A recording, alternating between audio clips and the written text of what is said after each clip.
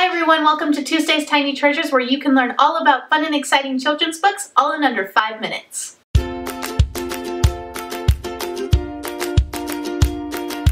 So today I'm going to talk about an author that we really enjoy in my house, and that is Sandra Boynton. I have 5 books here that we love to read anytime, anywhere, and obviously by the looks of these books you can tell that they were well loved. I read them as a child, I read them to my 2 little girls now, and they are definitely loved. What I love about Sandra Boynton is that she addresses different subjects in each of her books. For instance, Oh My Dinosaurs is one of our favorites, and Bella actually read this for her story time last week, so I definitely recommend checking that out. This addresses opposites, and in a fun way that children will enjoy, with dinosaurs of all shapes and sizes, moods, everything that you can imagine. It's super cute, super fun, and the kids love it. Horns to Toes addresses the different body parts. Now, it is talking about monsters, and so it does have a few extra parts that we don't have, including a tail, but it's still fun, and the kids love to look at all the pictures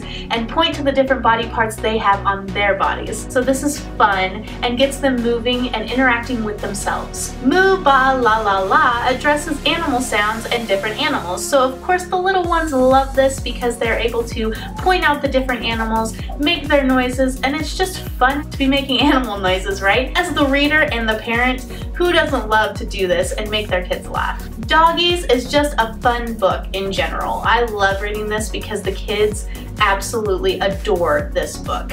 It makes sounds for each different type of dog. I get a little silly, I will admit, but they love it. It's also addressing counting. So there are 10 different dogs, and at the end there's a little extra animal in there, so you have to read that to find out what that is. And the most loved of these 5 books, of course, is The Barnyard Dance. This one is told in rhymes and gets the children moving. Bow to the horse, bow to the cow, twirl with the pig if you know how.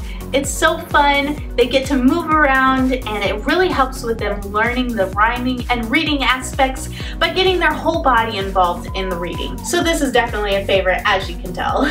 It's pretty destroyed, but in a good way, in a loving way for sure. So these are just 5 of Sandra Boynton's lovely and awesome books. She has several others that we love, including Snuggle Puppy, The Belly Button Book, and many more. I definitely recommend checking out all of her books because they are all unique in their own way. The kids are guaranteed to love them. If you like this video, please give it a thumbs up. I will be providing links to get these books in the description below. What's your favorite Sandra Boynton book? Let me know in the comments below. If you'd like to see even more great content, please subscribe to my channel and be sure to click the bell icon in order to be updated every time I post a new video. Thanks for watching Tuesday's Tiny Treasures, and I will see you next Tuesday. Bye!